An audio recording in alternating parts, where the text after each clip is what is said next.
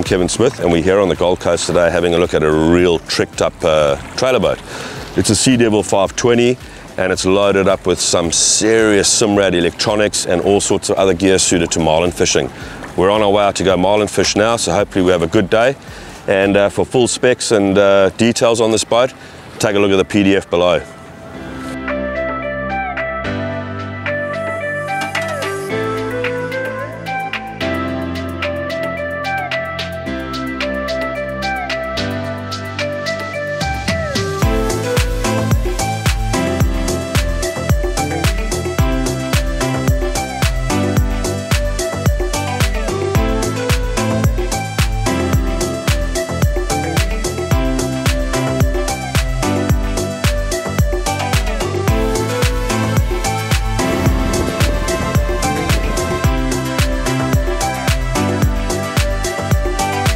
Right, as I was saying, this 520 is really tricked up.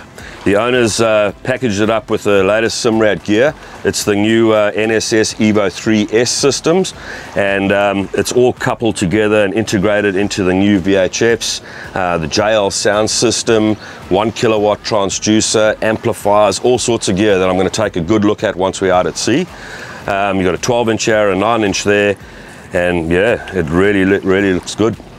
As far as the 520 is concerned, the owner, Richie Inglis, who's the marlin guru, he's got it tricked out to suit his style of fishing. Lots of rod holders to suit marlin rods, a big live well at the back for your live bait fishing, a little bit of tackle storage at the back, full length side pockets. And what's interesting with this boat is that the console is further forward. So you have a small little cuddy style cabin in the front there for extra storage. And it's all about space. He's tried to maximize all the space on this boat, considering it's actually quite a small boat.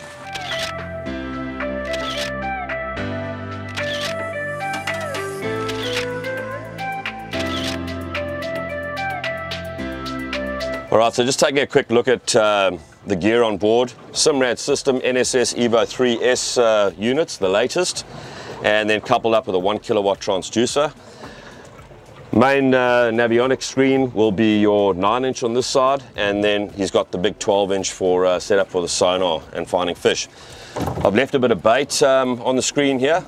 Now if you take a close look at the bait, you can see how clear it is. The resolution on these screens is fantastic, and we've just finished up on about a 90 kilo marlin now.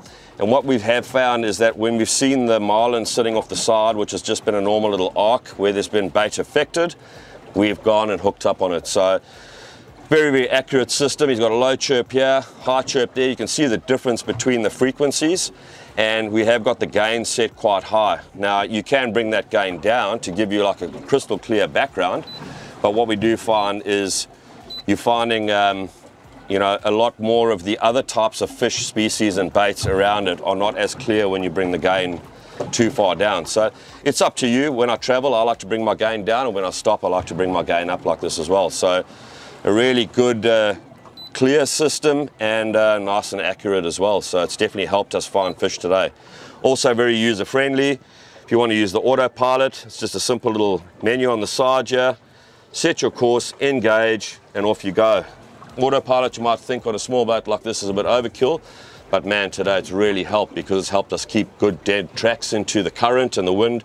Conditions have been horrific out here, in my opinion. And yeah, overall, I'm actually really impressed at what this little boat can do. It's had a flogging today, and yeah, pretty impressed.